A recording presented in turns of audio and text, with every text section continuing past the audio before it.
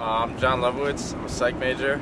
I like that they're building this. I wish they had more facilities on campus. Like, I want to bowl more instead of having crowded courts and stuff.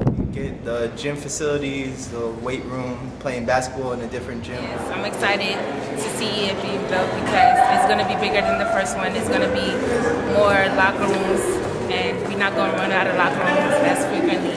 Being built, I think would be good for recruiting. I think it'd be good for admissions, better workouts, better ball equipment. I'm looking forward to just more space for recreation. So. Wow, I think it's pretty cool because it will give people more stuff to do while they're on campus. I'm looking forward to the new campus rec building because it's going to be a lot bigger, so that means a lot more people can go and use it, and it will also bring a lot more awareness to campus recreation itself. Just make sure you guys visit stonybrook.edu/rec center to get more information.